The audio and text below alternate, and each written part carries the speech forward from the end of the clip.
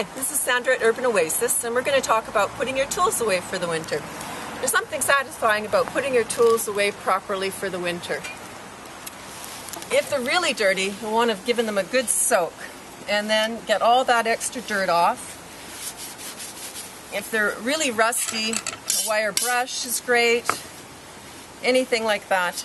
If it's a hand tool and it's really rusty, it's been left out in the garden bed and you finally found it when you're doing your fall rake, I like to soak them in a rust remover.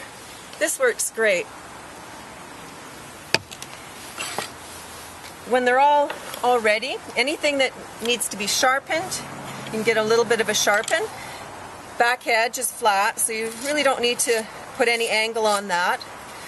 This edge is the sharp edge and the same angle as that is there. This is about a 20 degree.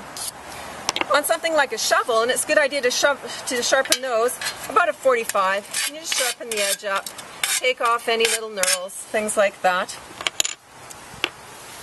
Dry everything up. When all the rust is off, you can spray it with a rust inhibitor. You could also put some motor oil on it, that'll seal it up. Your handles, you might want to give them some attention too, especially if you're keeping something like this that you just can't do without because it's your favorite.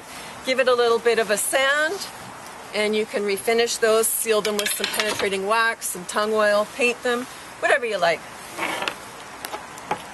This is a good product here. It seals and protects. This is Sandra, and this has been a gardening moment. We support HCP and the Cuvelier Pavilion Building Fund. Plant a garden, grow a building.